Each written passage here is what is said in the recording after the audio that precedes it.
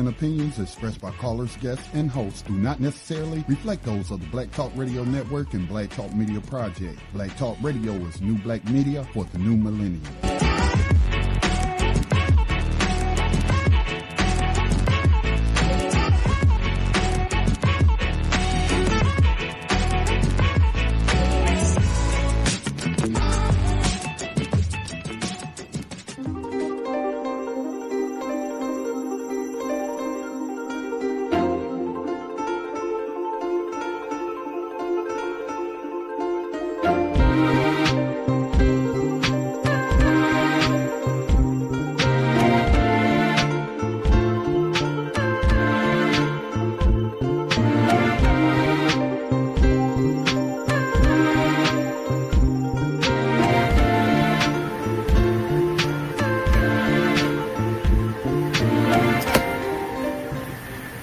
All right, welcome into the Mind, Body, and Spirit radio show.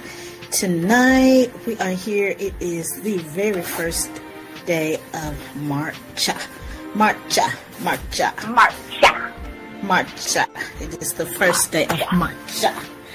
So we are getting ready to go into spring. February is over, and it is the end of the 2017 Black History Month. And but here at Mind, Body, and Spirit, we have what we call African Spirit. Whereas each Wednesday we will share maybe a biography or a historical tidbit about our history. So be sure to stay tuned. We will always have our African Spirit segment in the last hour of the show. So you can always tune in and listen in to that. Tonight, we're going to talk about Thomas Sankara. I always have a little difficulty pronouncing his name. But, my goodness, what a phenomenal brother. And also, let me see, was it yesterday? I think it was yesterday. Yesterday or today? I think today. Today is Harry Belafonte's birthday. Oh, my God. They like a man, you want to go home. Hey, they like a man, you want to go home. Uh-oh. Somebody else trying to join in on the day of. Hey, we don't need your day off. My goodness. Yeah, Dale, Mr. Dale's birthday, Harry Belafonte. I had an opportunity to meet Harry Belafonte at University of Memphis when I lived in Memphis and was a student there. He came to speak, and I just love his voice. It is just something about his voice. And yes, his verbiage and command of the English language, I just love to hear him speak. Harry Belafonte. It is his birthday, so happy born day to Harry Belafonte. People say that Harry Belafonte did some great work in terms of funding the civil rights movement. People like him and Brother Dick Gregory are reported to have actually put money into the organizing and help fund some of the movements that were going on. And so we need more people like that. I don't know how much they ever put into the movement or who they paid it out to. I don't know. That's why I'm saying it's reported. I have not had an opportunity to interview Harry Belafonte to ask him how much did he donate, if he even would like to share that. But if anyone has any information, you can always call in and share that information with us. We'd be happy to hear it. But yeah, we need more people to fund some of the activists. I mean, some real people that's not going to come in and try to change the agenda to something else. Some people that's already down with the movement and are willing to just fund what some of the activists are doing. But if you have some ideas, of course, share those ideas, because the young people and some of the older people, they do need their guidance. Definitely need their guidance. But they don't need it to have the agenda kidnapped. Absolutely. Hijacking and kidnapping. That's what I meant to say. The movement. Yeah. So, let me see. I think we do have a clip from Harry Belafonte. Namaste. Oh, excuse me? Namaste. Namaste. Namaste to you. Yes. I'm here. Yes, I'm namaste. Like can you hear me? I'm here.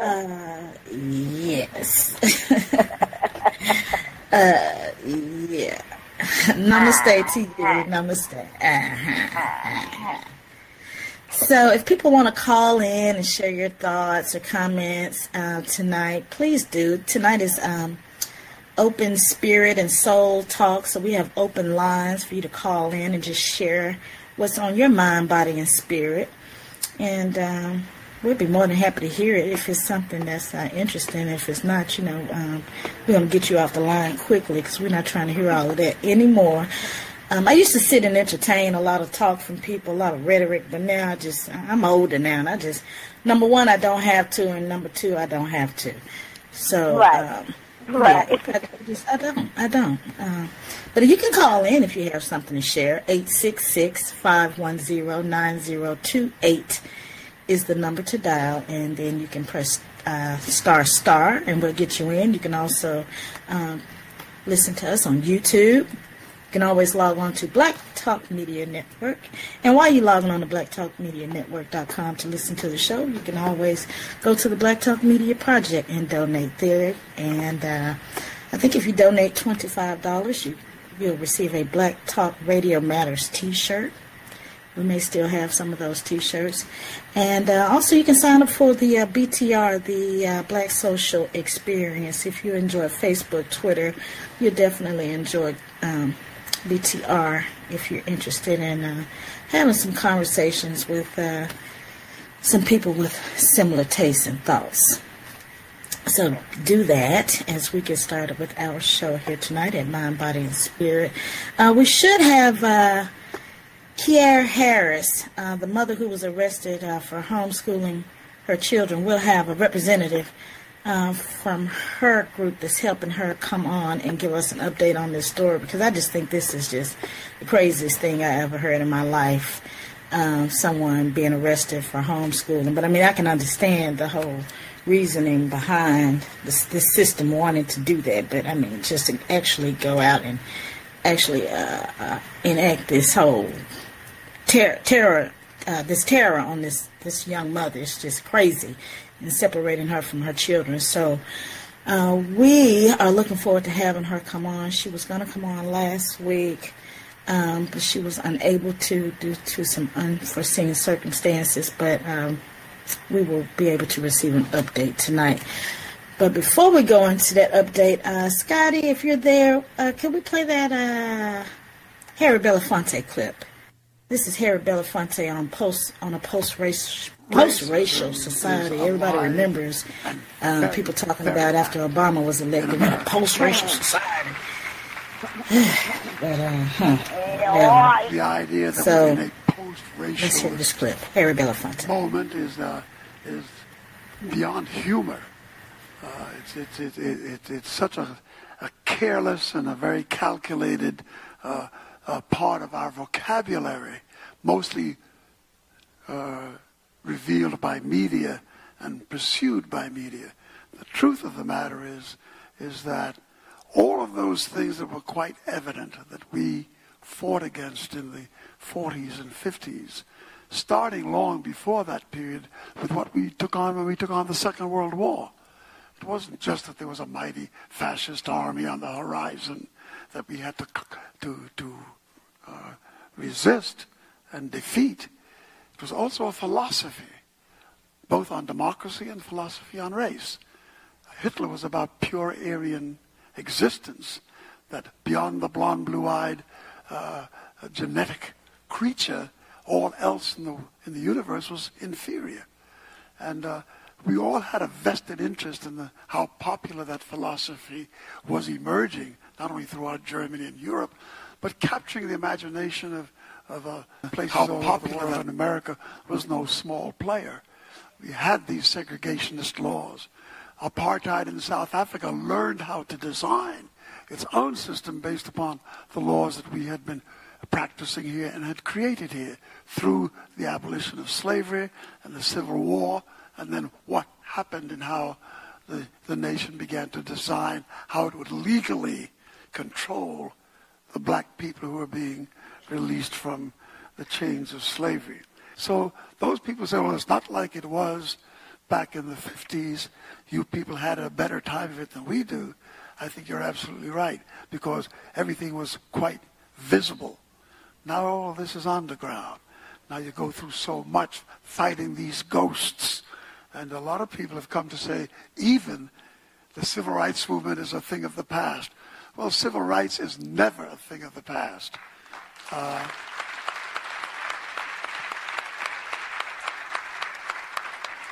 Civilized society cannot prevail. The pursuit and the hunt for the utopian democracy is forever forcing and requiring the citizens be alerted to what's happening to human rights and civil rights. And it's a constant and should be a constant. That's what democracy is about.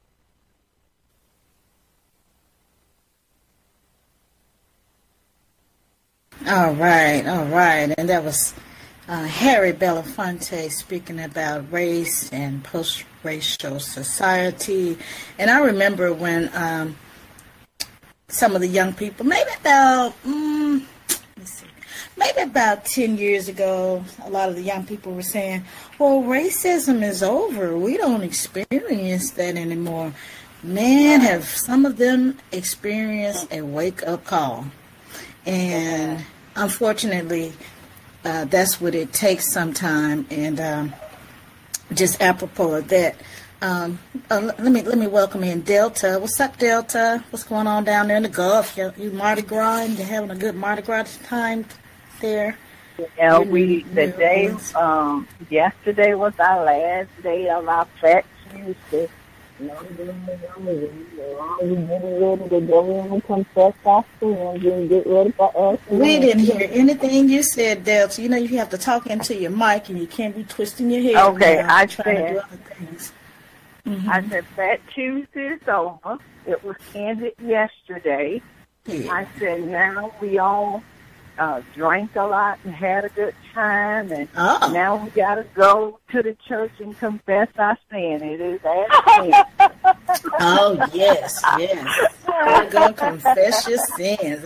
Y'all been sinning. You just been sinning here.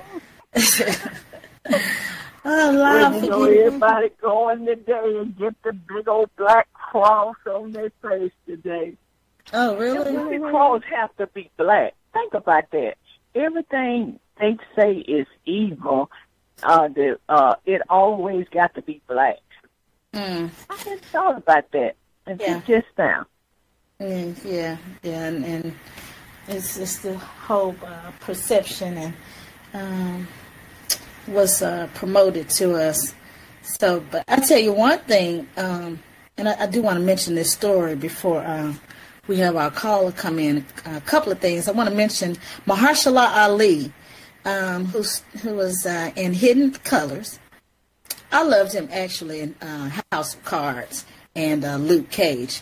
But he was, this year he was in Hidden Colors and Moonlight. Hidden Figures. And what did I say? Hidden Colors.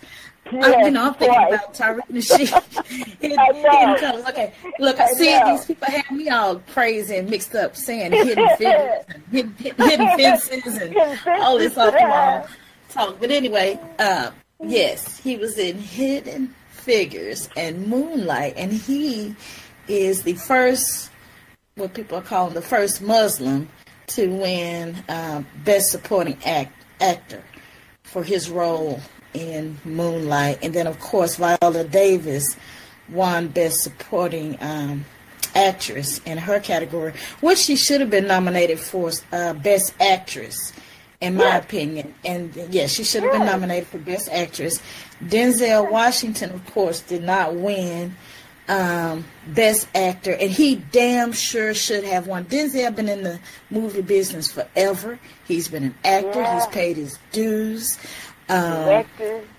He directed movies. I mean, even what was that? Antoine Fisher. I think that was his first directorial debut. That was his first one. Mm-hmm. Yeah, but see, I mean, we've been knowing about Denzel for years, and then all of a sudden he came on the radar of, I guess, quote unquote, mainstream Hollywood. But I mean, we've been down with Denzel. I mean, Denzel been in about 30 or 40 movies like Samuel L. Jackson. Samuel L. Jackson should have won at least 2 or 3 Oscars by now. But see, these little new people, like this Casey Affleck, who's Ben Affleck's brother, who has also some sexual allegations that have been reported against him, but he was still able to be nominated for an Oscar. But see, everybody was hating on Nate Parker. Everybody didn't know he didn't. Nate Parker went to court and was acquitted. This man still has these accusations levied against him, but he was able to be nominated for an Oscar and win. And that was like an Amazon Prime movie. Manchester, whatever it is, I don't even know the name of Manchester by the Sea or something. So anyway, so he wins this award, and he says Denzel, he learned how to act from Denzel. Well, I know the hell you did, and you should have told him that you feel bad. You should have said, just like, what's her name? What's the lady name? Adele. You should have said, just like Adele said, Beyonce deserves it. I don't deserve it. You should have said, I don't deserve it. Let me give this to Denzel, because Denzel looked a little pissed in that audience to me, if you ask me. Yep. And rightfully so, because he should have won. Rightfully so. Don't try to hide it. In my opinion, even though I don't care anything about all those stupid awards anyway, and I'm glad that we as a people are starting to have our own awards. Right. We have our own awards, and you receive accolades from your community. Exactly. Give yourself accolades. Forget that, because Denzel know he the best. He the best. Yeah. He is the best. So need them to tell them. Delta, did you watch the Oscars? No, I didn't watch them at all. I sure did. No, you didn't miss anything. The only reason why I watched it is because I knew that Viola would win, and I was hoping that Denzel would win. And since the young people, Black Twitter, come up with that Oscar so white last year, and now Oscar so black this year hashtag, so I did watch it. But let me say this quickly. This whole case in, where is this? Columbia, Georgia, with this little boy being shot. Okay, teenager, 17 years of age, 17, shot in Columbia County. He was going to, let me see, what's this little boy's name again? Goodness, let me see, what is his name? I think it's like Jordan. Let me see if it's in this order. Middleton. His last name is Middleton. What's his first name? Jordan. Yeah, Jordan Middleton. So, just to make the story quick, concise. He went to visit this girl. She invited him to her home. The father says that he heard a noise because the dog was barking. And so the dog was barking at the guest room. So the father armed himself and said, come out, whoever is in the house. I'm armed. So come out. He goes to investigate. In one news report, the statement reads that the father said that the boy, Jordan, ran out of the guest room closet and then he shot him. But the boy was found in the foyer of the home. So, I don't know, because I never shot anybody. I've never been in a situation like that. But then another report said that the daughter was upstairs. The boy, Jordan Middleton, was downstairs in the bathroom, in the guest room, and he came out into the hallway, and the father shot him. It just really all sounds kind of strange to me. I don't know. I'm not an investigator, but I will say this. it's unfortunate that the poor little boy was shot and killed in the home like that. That is so, so, so sad. And I know we used to sneak out and do all kinds of things. But I tell you, I'm just really wondering, did this little boy go over to a little white girl's house and the dad figured out this was a little black boy? He caught the black boy in the bedroom with his daughter and ended up shooting and killing him. Because it's just been too many young black boys being found dead, and somebody's claiming that this person was burglarized in their house, just like a story a couple of weeks ago in St. Louis with the young man being accused of burglarizing this cop's home. But come to find out, after investigation, they were all friends. Looked like they were very close friends. And apparently it looks like the cop's house was like a hangout spot for these young boys. So... Right.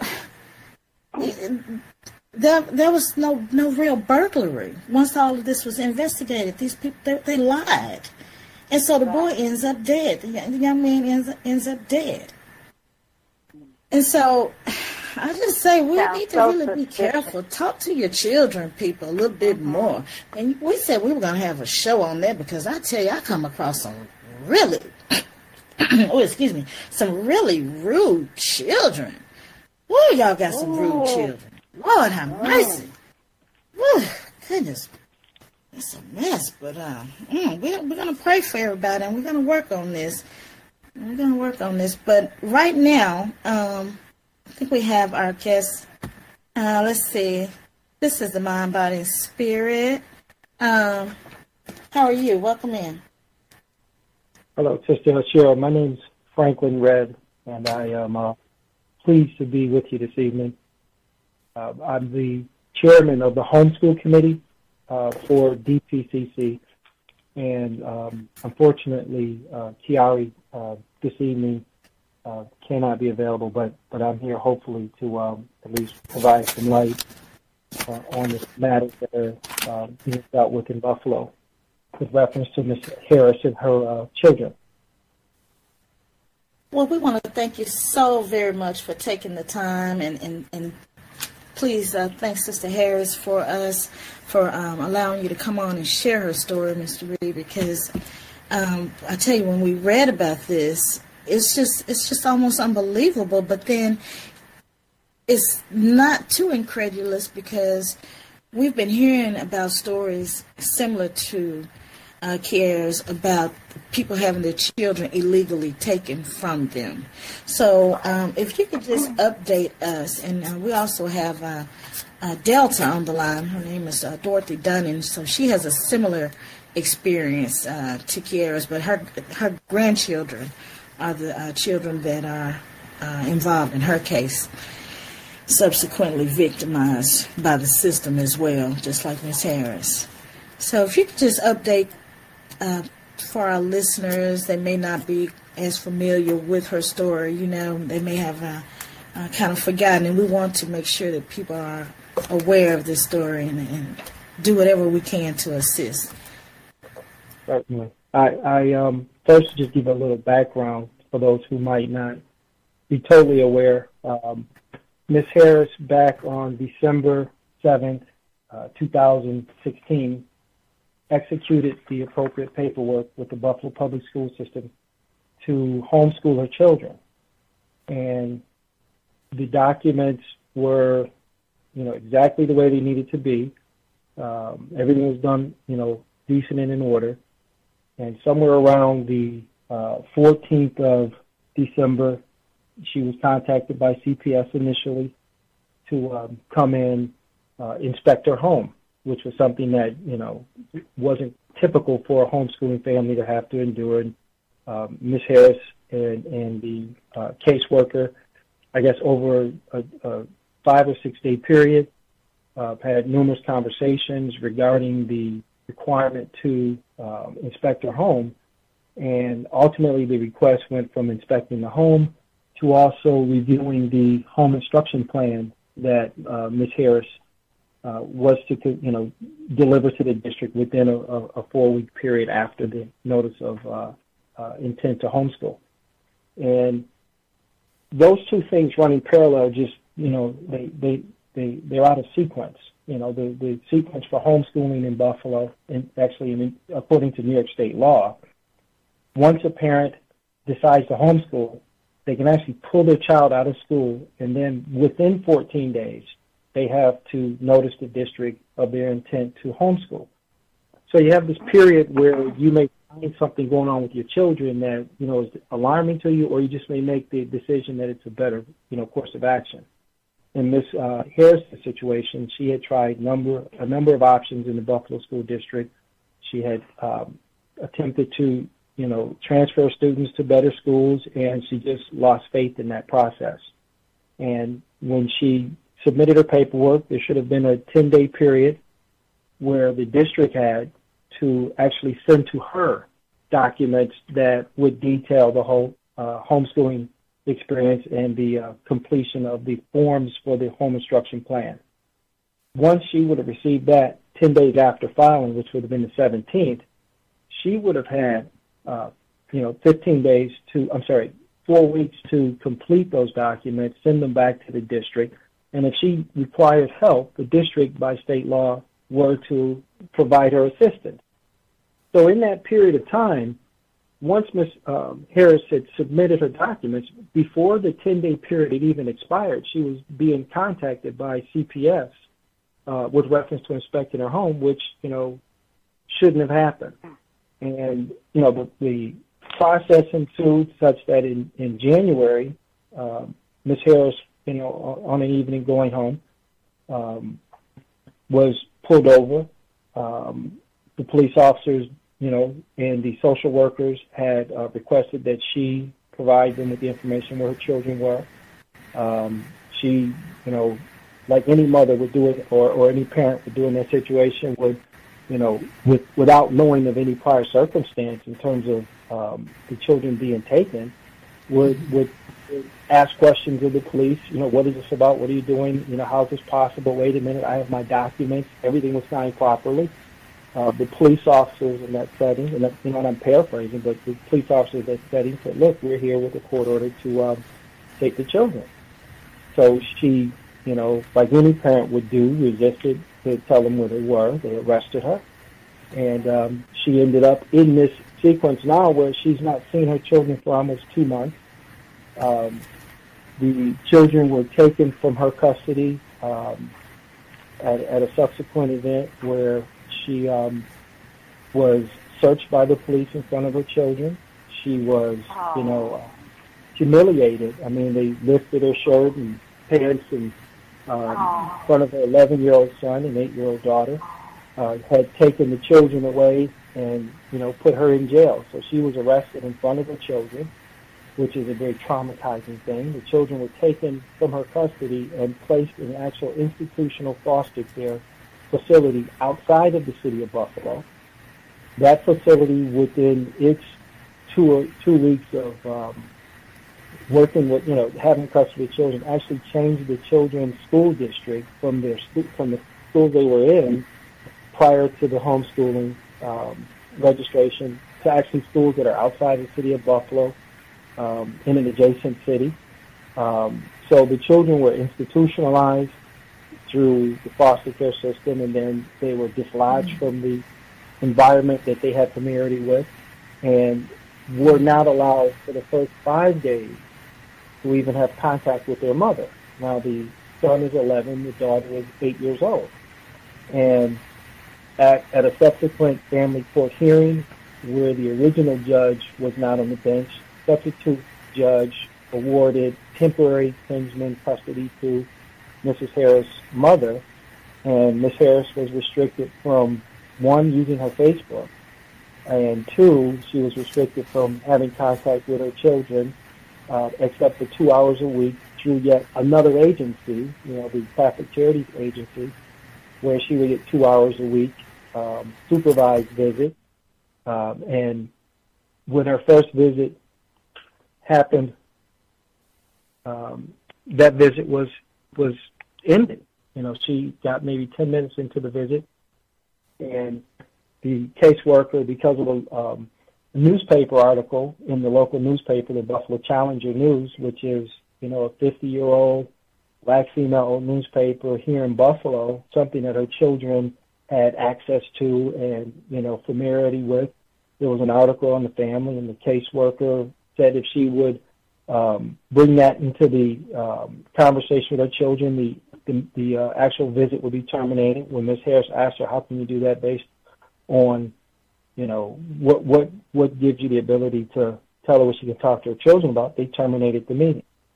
So Ms. Harris has been through one of the most extreme scenarios that you could have relative to attempting to homeschool your children, where she was accused of, in the first petition of family court, things that did not rise above or even near the level of educational neglect.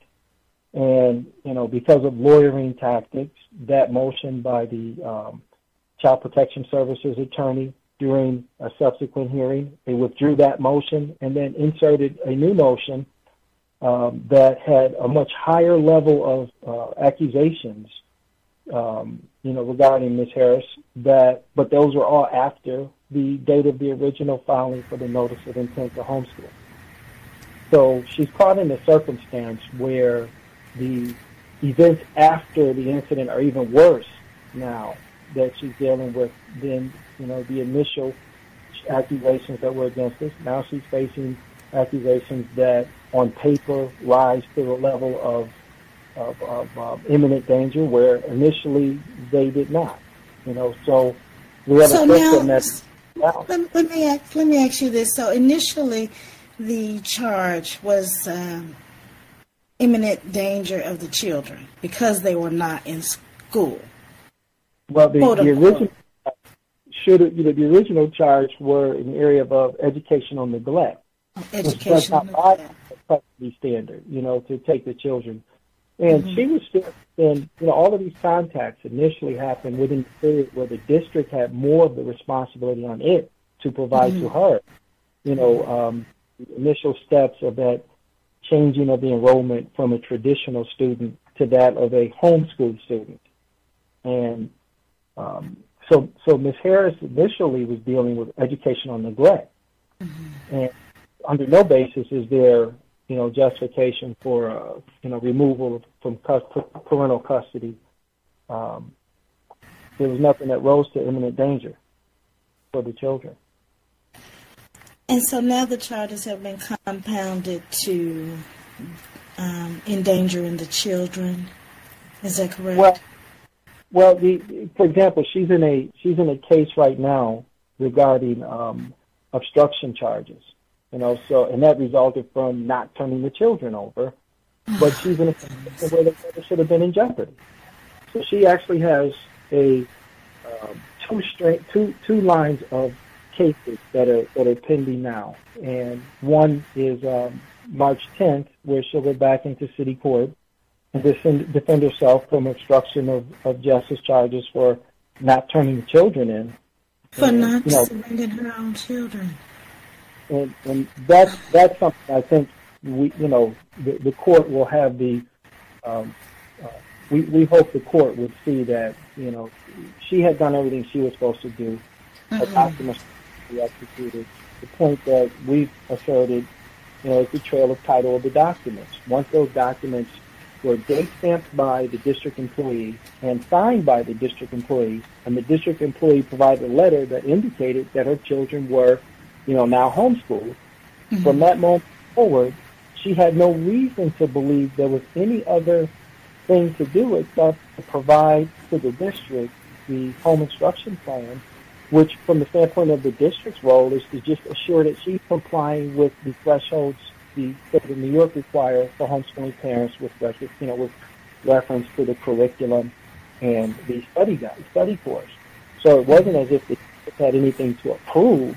They just, at that point had the, obligation to assure that she was meeting the standards that would keep her children at pace with what the state of New York believes the children should, at an age level and grade level, perform at.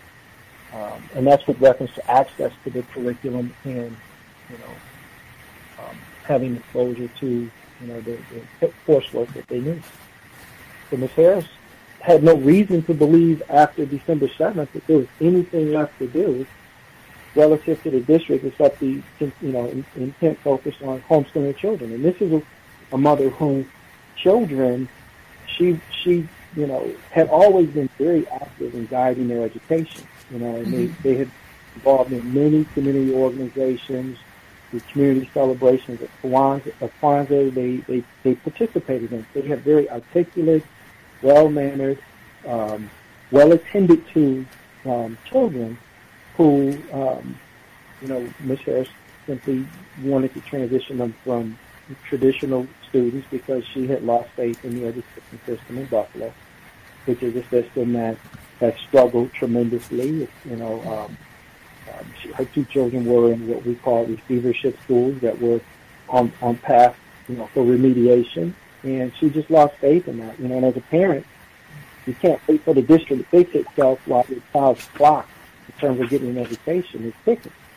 So she was what a parent doing, not be to provide an education for her children that would be meaningful and prepare them for their adulthood. And instead of her being applauded for taking more responsibility in terms of the education of her children, she has been arrested and have these unreasonable charges levied against her, obstruction of justice because she would not surrender her children. Featherlight or Delta, do you have any questions? Oh, definitely. Could you please share her PayPal account? Let me grab. I gotta grab. I don't want to misstate it. Okay. And there's a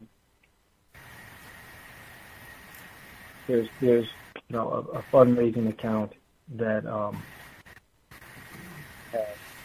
need to get that because she's incurred. She's incurred a mountain of legal fees. Yeah, she's been a number of times, and she has legal fees now that are accumulating. There are certainly efforts to try to help mitigate that, but this is one of those situations where she's going to have to defend herself in court, both in family court and in city court. So she has two separate actions that she's defending against, and those two actions. She needs legal representation. She's recently had to change counsel. And if you go to here's a go. I'm just validating the information now. Okay, not a problem. While he's getting that together, Featherlight or Delta, you have any questions or comments? Delta, I know your story's similar. Is there any advice that you would like to share? Yes, I wanted to say to the gentleman, I'm really sorry that the young lady is really going through this. And I would try to push her story every chance I get. I push it on Facebook. On any opportunity I get, I bring her story up because my heart goes out to her because their number one goal is really to try to break her.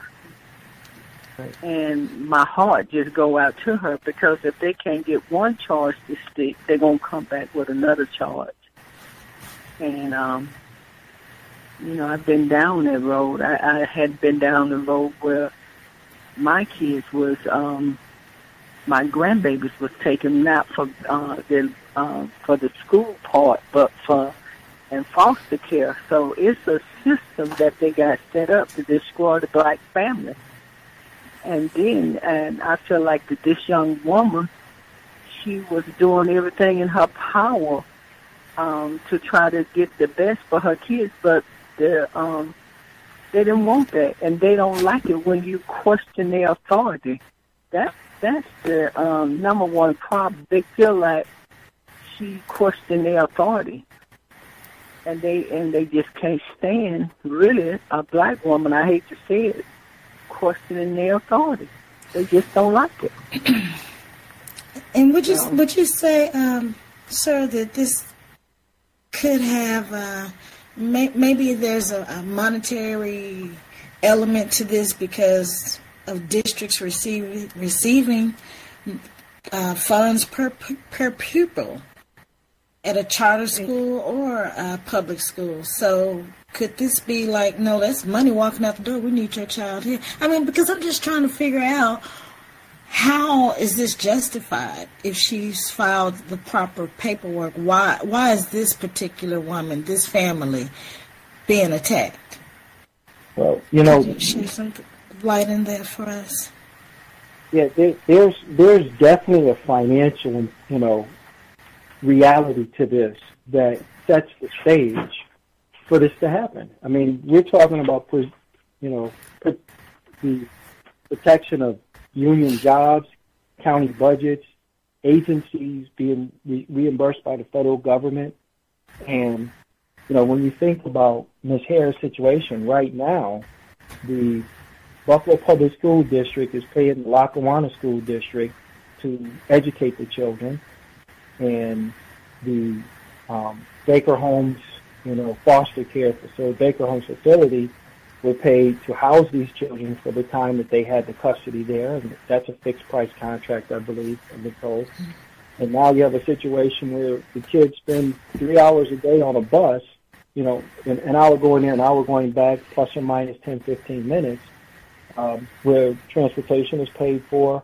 You know, every aspect of the movement of these children, someone's being paid for it.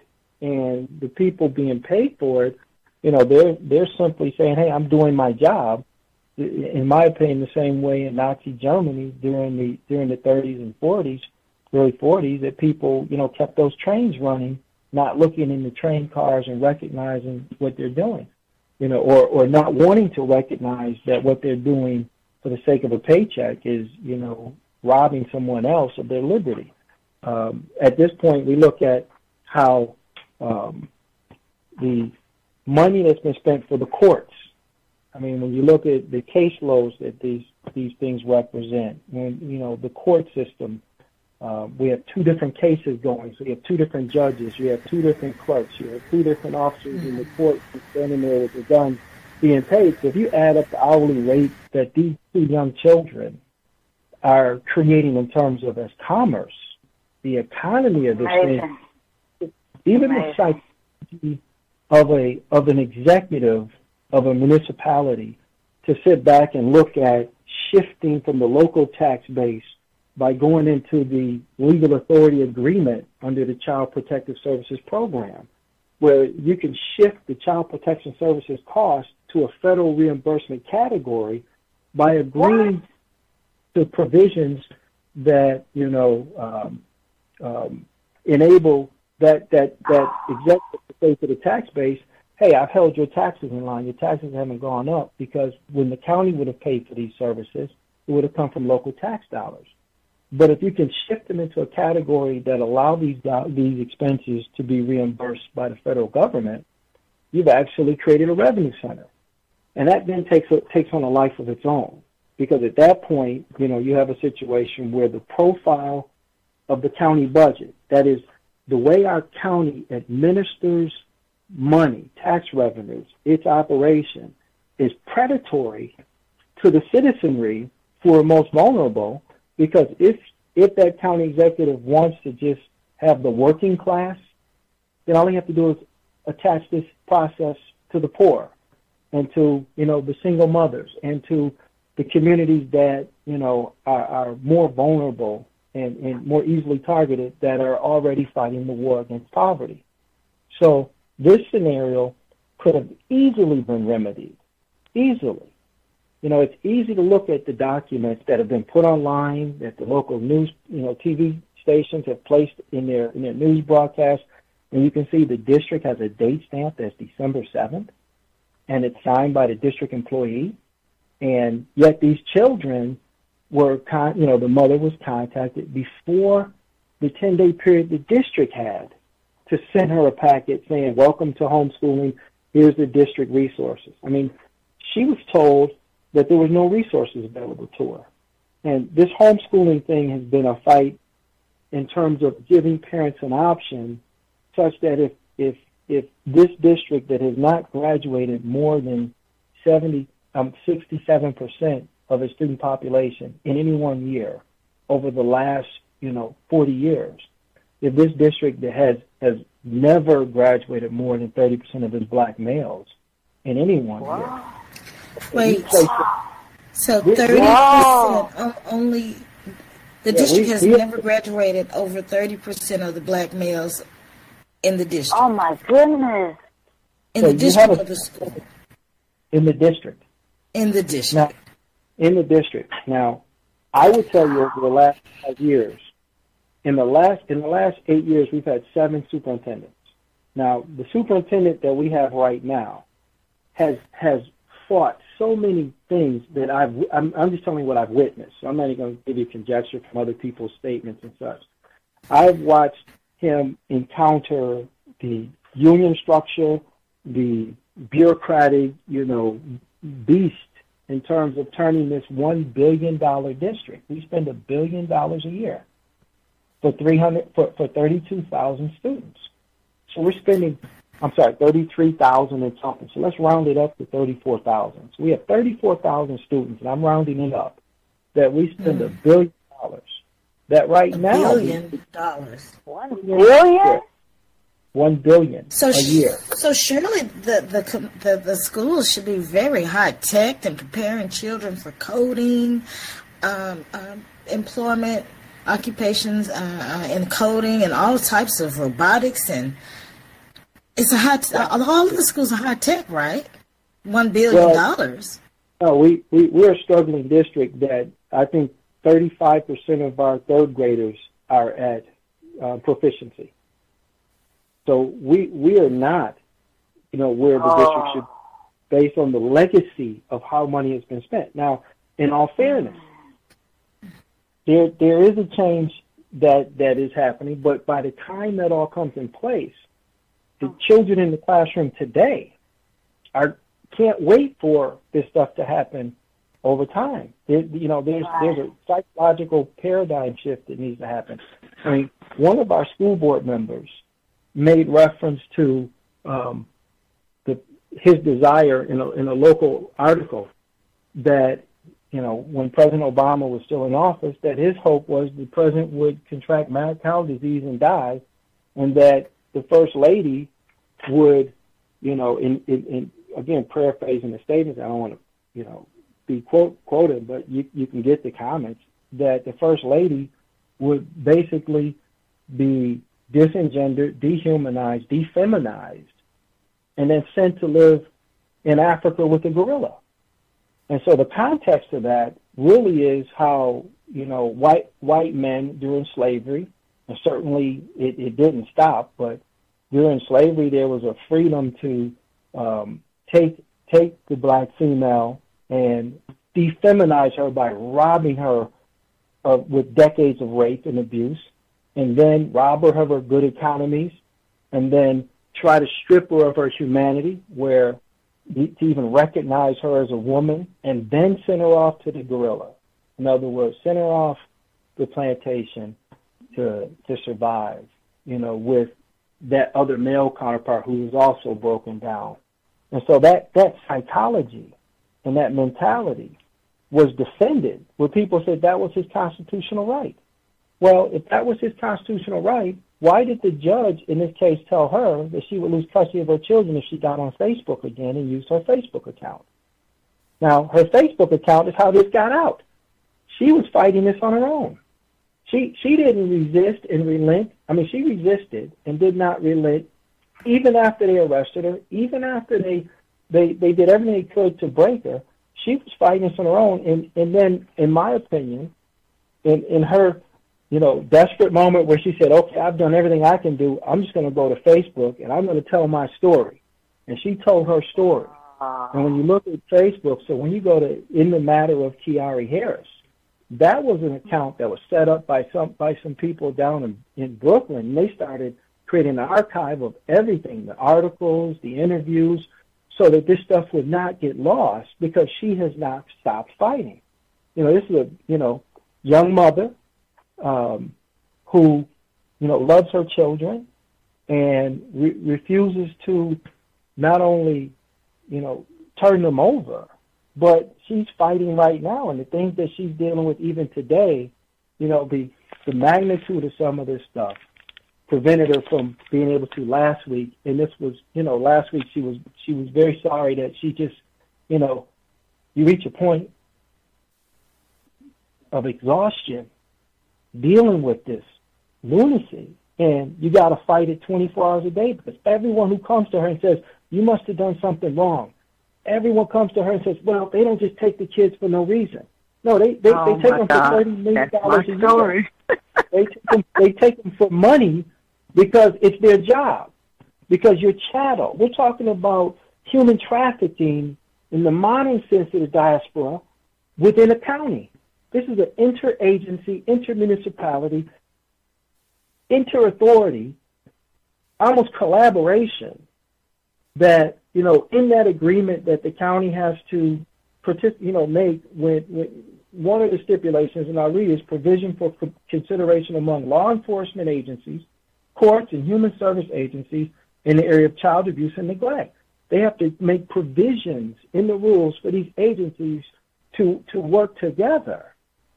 So we're talking about a nation that has never educated its black children, that has never educated its poor. So the rural white community has suffered this. The urban black community is suffering this. And that middle class has to wake up to the fact that its lifestyle is based on, tax benefits that derive from shifting the cost of these agencies to the federal government. So now they get lower property taxes, or their property taxes don't go up commensurate to what they should based on municipal services. But those municipal services are being offset by this trading of human flesh that's our children, that's our babies. And this is a leadership issue. We've reached out, we politely, calmly, rationally reached out, and then we had to say, okay, look, we're talking to you. We pushed. We pointed to where the problems were. We're not going to stop. We're not going to stop. I would like to know, has like Sheila Jackson Lee been contacted? Any of the Congress people or senators? Because I know that many of the, especially black females of the Congress, were so concerned about the Boko Haram girls being taken by Boko Haram, but we have children right here being illegally taken away. Right. And so it seems to me, exactly. Well, I believe right now somebody's on staff with one of our congressmen, black congressional Congress. I believe that there's someone on staff, I don't care if it's a white congressman, that, this is something we've already made petition with the U.S. Department of Education to come in and investigate. We've already gone out Department of Justice to come investigate. We are certainly inviting any congressional committee chairman who wants to go on record. We had this great councilman in Buffalo who chairs the education committee, and a couple weeks, last week he convened a meeting, and actually tomorrow there's a session where the education committee of the city of Buffalo, last week we were able to go there and bring this issue before the city council so that it would be of record. The first thing is we can't die in the shadows without making a statement, and these venues that are legislative committees are platforms for citizens to voice to their government something's wrong. And we had hoped that the commissioner would show up, and he didn't. And we had hoped that the council member would have been able to, intercede with the commissioner and the county executive, and the county executive refused to even participate in conversation. The commissioner at least engaged in dialogue on some level, I believe, with the council member. But, we're trying to engage at every level, because in this situation, there could have been a political solution, at least to her having the children back. And then after getting her children back, we can address the systemic problem, because there's some systemic problems here that we need to shift how we govern. But we don't need to grind it out with the children being outside of the custody of their mother. The children can be released tomorrow. there's nothing meaningful to the charges the way to do it. He did what she's supposed to do. And if there's a congressperson out there, we have a congressional representative out there that's concerned about this issue, I'm sure it's happening in their district because we're hearing from all over the country. We're hearing from all over our county. We're hearing from all over our city. And, you know, this is something that is a systemic thing. And we need some leadership. And those who are in office, you know, they should feel responsible for this. They should feel personally responsible for these 2 young children not being with their mother. And they should act. They should move on this. We should, you know, we're reaching out to everybody. And we're reaching out and saying, this is what a citizen is going through right now. Yes. Who really wanted to homeschool their children. Now, the legacy of this country not wanting black children educated to the point where they would murder people who taught them to read, or they would kill the reader that was black. And we have to recognize that there's remnants of that rippling through our society that we better address. Because to be globally competitive or great, we better educate our children. We better pay each of them, every last one of them. And when you have a parent like Ms. Harris, you know, that's a much, you know, it's a very easy process to assist her. Now, in Buffalo, homeschool parents have not of recent received, you know, resources. This superintendent has recognized homeschool students with an ID because we had, again, truancy became a revenue stream in Buffalo. Truancy, when the kid is late in school, we have people now that are truancy officers, and that could trigger, too much truancy can now, as you see, can trigger CPS investigation. Because I believe in this situation, when the trail of document is reviewed, when Ms. Harris sent those documents into the district, they didn't come back and take the kids until the next month, but they immediately began the investigation. So the meter started ticking maybe 8 days after she had a document signed. So somewhere absences were accruing. Well, if if the principal at the schools were told the kids are no longer students at their schools, then that absentee argument is gone, because from December 7th and 14 days prior, that's all expunged in the notice of intent to homeschool. And the law, the parent is noticing the district. They're not asking the district for anything. They're saying to the district, you can't have my children educated. I'm educating them. And so let me ask you something. It was my understanding that Ms. Harris was also talking with other parents. I'm sorry, Featherlight. I'm sorry. This is Scotty, the engineer, breaking in. We're at the top of the hour. I don't know why y'all not able to hear the music, but we do need to take our station identification break. Excuse me. Thanks, Scotty, and we'll be right back. You're listening to the Mind, Body, and Spirit Radio Show, and we'll be right back after this break. Stay tuned. No,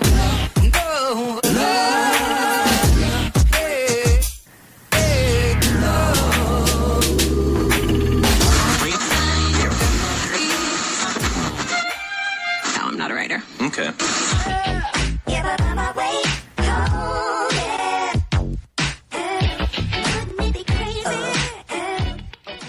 Black Talk Radio, since 2008, providing new black media for the masses.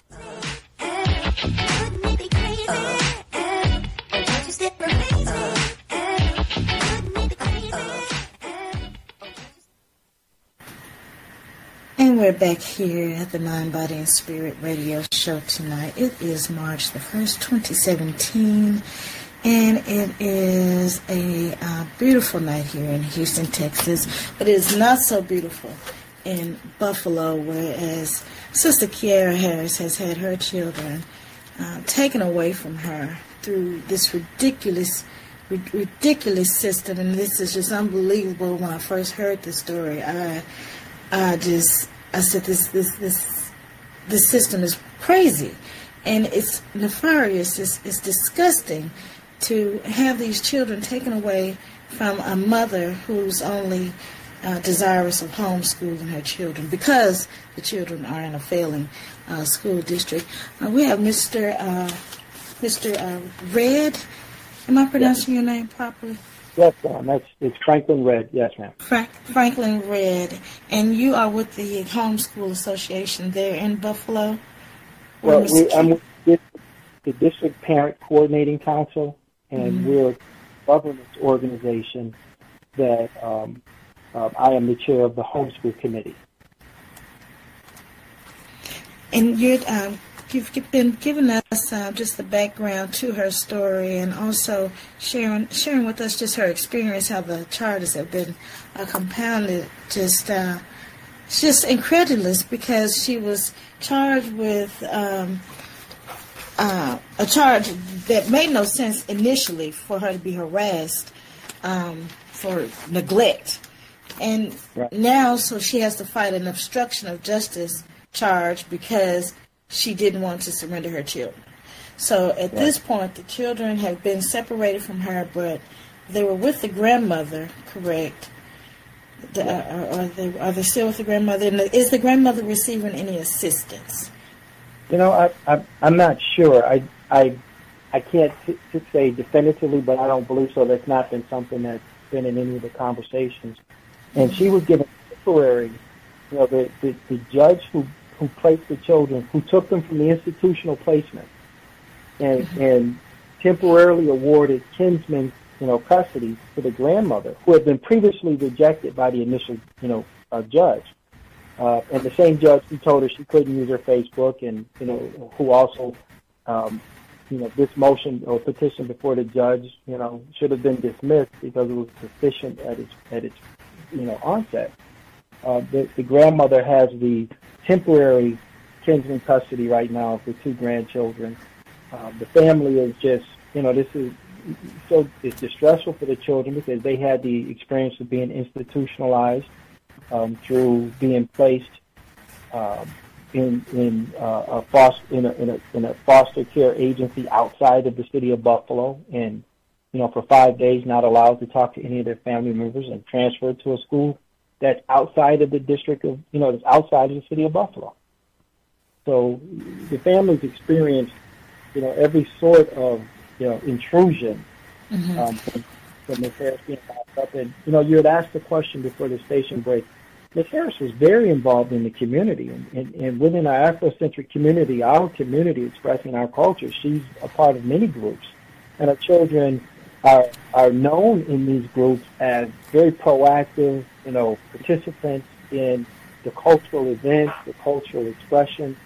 And Ms. Harris was also involved with other parents who were enthusiastically and eagerly engaged in, you know, guiding their children's education and schooling their children. So there's an ecosystem that you know, is feeling this disruption also. I mean, it's amazing that people are just starting to consider the children that were in the classrooms with Ms. Harris' children. They have to be feeling the psychological, you know, weight of this, because one day your friend is there, next day your friend is gone, and you see on the news that your friend's mom was arrested, and that child goes home and asks their parents, can that happen to us? I mean, our children are being exposed, you know, on a classroom basis, a citywide basis. This is something that, you know, the psychological environment is not conducive to learning and progress and growth. But she's very much a productive person in the community. I do want to touch back on that. Feather Light, you had a question as we were going to break. Do you want to continue? Yeah, I think he just answered it. I wanted to know, were there other parents that Ms. Harris was talking to who were considering homeschooling? Were there a group of them homeschooling, and was it growing? Because the reason why I asked this question is because the fact that they attacked her so quickly, you say with less than the 14 days, it was like 8 days. It seems to me that they had their eyes on her from the beginning. It seems to me that they were watching her moves, that someone was letting the right people know what her actions were, because the paperwork did not have enough time to go through all the hands, as you said, for them to react so harshly the way they did. it just appears to me that when these women, these black women, are attacked the way they are, it's not just like, let's see, I think I'll get her. I believe that they're being watched. I believe that there's paper trail. They're seeing what they're doing. Oh, this is a troublemaker. And like you said, it's a business. And this is one person that's messing up the line of business. This is business to them. Our children are chattel to them. Our children mean nothing to them, and except for money in their pockets. And so for African women in this society today, it stripping in front of people, in front of the children, it's as if, like you were saying back in slavery days, the African woman, they feel we don't have to respect her. Like you said, Mother Dunning, how dare you talk back to me? You're an African woman. You mean nothing. And it just reminds me of all these cases that just keep popping up. Many of them we don't even hear about, of women who are trying to do good things for their children and then get arrested. Right. I would agree with penalized. You. I would agree with you that for 450 years they've been watching African women, especially on this continent, because of what they bring to the table. And I certainly see the part of a community of, women and adults who, cherish their children and want to, provide for their children so that they would be healthy adults. And I know that she promotes it. And I know that, we've all had challenges in life, and she's overcome, and she's persevered, and she's pushed forward, and, she always finds a way to take that next step. And when you're like that, this society isn't going to respond kind to that, and she certainly is someone who was engaged in sharing education and the value of education with other mothers and their children. And so I believe that's something that, definitely draws attention. You asked me earlier for the fund, the legal fund, because that's something that's really important, and I think people in this situation, I hope everyone out there, whatever it is you have to give, that you give it, because this is not one of those situations where you have to wonder what's the motivation behind the person, and Miss Harris didn't do this for money. There's no way she could have orchestrated it first thing. This is something that was thrust upon her. But the legal, the legal machine still has to be confronted, and to do that, you have to have legal counsel, and to have legal counsel that's representative of you, it's got to be sustainable for them. So I do have the correct PayPal information for Ms. Harris, if I can give that now. Please, if you could share that, so everybody. And it's PayPal. Your writing utensil, phone to record. We're ready. All right, it's PAYPAL.me/KIARRE.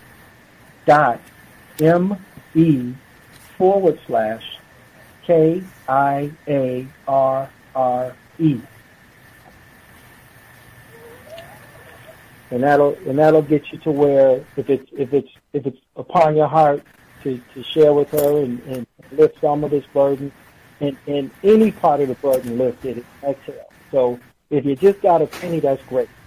But if everyone could just at least donate $5, if 100,000 people donate $5, she would have $500,000 immediately.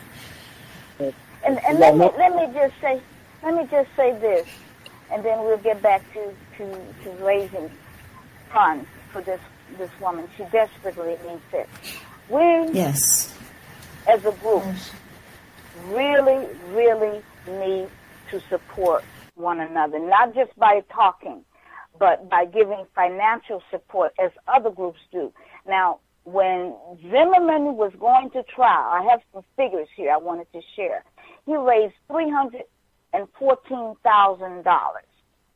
Okay, I don't know how much he raised in like a short period of time. It was very quickly. He had $5,000, but he raised over $314,000 $100,000, and his wife, his ex-wife, gets $4,300 per month in living expenses from this money that people just willingly gave. Daniel Holzclaw, who killed Michael Brown, $7,390. That's just in like 9 days. 9 days exactly. $7,300. $500,000 on GoFundMe for what was this other guy's name? It just amazes me how many people out there are willing to donate money for someone who has killed someone else. I won't even say murdered. Killed someone else, when this woman is trying to do the best she can for her children and is going through all of this. There are no words to describe what she is going through. Not seeing her children, being stripped of her dignity, these cases that she has to go to this court and then has to go to this court. She needs our support. I've given and I'm going to give again. But like Black Rose says, give something. We really, really, really need to help each other out. And then we wonder why no one respects us, because we're not respecting ourselves by helping each other. We've got to do this. I appreciate you saying that, because I've watched her in court have the judge say to her, "Do you have to lose your children permanently?" And, you know,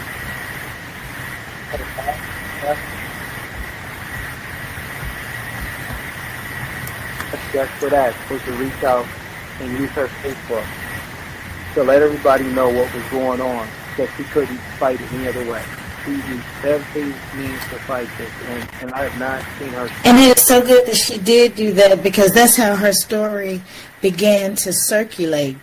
Because I think Delta, I think you mentioned it to me, and I just heard about it, and people have begun to really discuss her story, because this is just unbelievable. It's unbelievable, but then again, like I say, I know that this happens because Delta, you want to just give a brief summary of your story, and then, Mr. Red, if you could definitely come back and give us an update on how Miss Sister Harris is handling this case and what else the community could do to assist her in any kind of way. And please, people, donate. I am trying to log on to my PayPal right now so that I can donate. So if all of us could just give whatever you can, $5, $10, $20, $100, $1,000. Beyonce, you may want to go ahead on and take over her legal fees. Help this sister. Since this is the year of women and rise and women powerful women and women having power, taking back their power. Let's help this sister take back her power. Exactly. She really. And we need the brothers to stand up for this sister. Oh my God! Let me try to keep typing in my password. Delta. Yes. So, do you have any advice? Yes. My number one advice is, and I hope that Kiarre Harris can hear me tonight. That is the number one goal, is to try to break your will. They want to break your will because they want you to stop fighting. And you have to keep fighting. And I know it takes finance, because when I started fighting for my granddaughters, it is a big expense. So I'm hoping someone, like we said, hear our voice, please step up and help this young lady, because I had some people to step up and help me. And this is how I met my friend right here that's doing the radio show, my friends who own the radio show, and different ones, they stepped into my life and began to help me and circulate my story around. So I'm telling you, it's something that don't happen overnight. But you cannot give up, young lady. Keep on fighting, because they know that if they break you, the case is over. Do not let them break you. I'm not going to tell you it don't get hard. I just want to tell her to encourage her. I'm not going to tell you it's not going to get hard. Yes, it's going to get hard along the way. It got very hard with me along the way. There's some days I laughed, and there's some days I cried. But I continued to fight and fight until I couldn't fight anymore. And what I mean, I had exhausted every means I could in order to get my granddaughters. So I'm telling you, this is their goal, is to try to break you. And I don't think that they're going to break her. I don't think that they're going to break her, because she is going to have people like yourself